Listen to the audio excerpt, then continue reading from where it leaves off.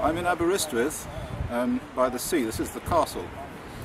I want to talk to you about the latest developments at Fukushima. The evidence that's coming out at Fukushima now is that there's an enormous amount of radioactivity spread over a very large area. And my advice has always been that you should evacuate these areas, you should get out.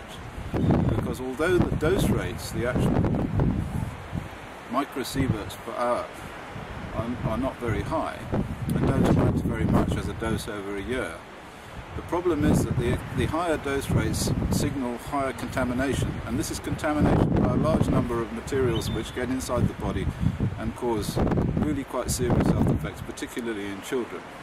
And I'm talking about cesium-137, which gets into heart muscle. I'm talking about strontium-90, which isn't measured incidentally. Hardly any measurements of strontium-90 have been made. And we're talking about plutonium and uranium, substances which bind to DNA. Now, if you can't get out, if it's not possible to get out, and there's no evacuation, then there is still something that you can do. And I think I mentioned this before.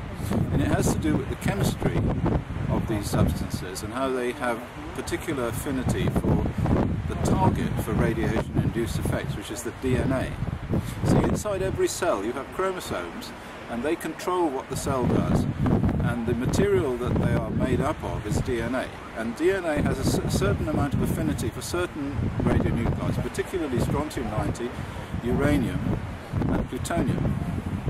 Now, just as you give iodine in order to block the access of radioactive iodine to the thyroid gland, in fact, it's quite reasonable in terms of physical chemistry, standard physical chemistry, nothing peculiar, to give high doses of calcium and magnesium, which would effectively block the access of plutonium and strontium and uranium to the DNA.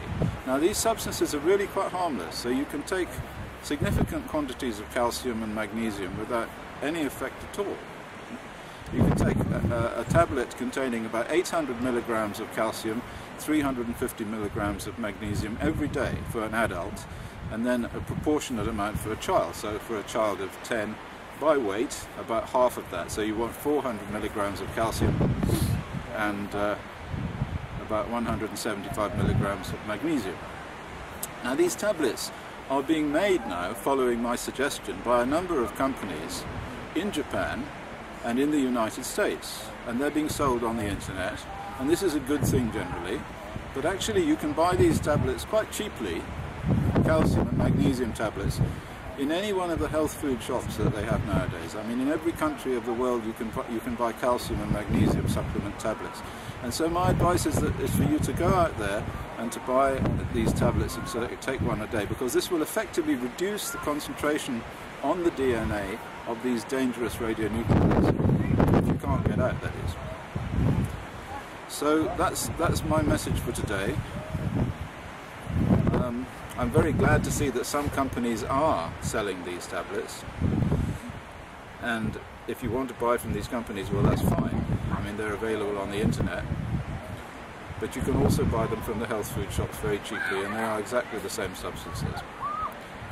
So that's my advice to you. Thank you very much.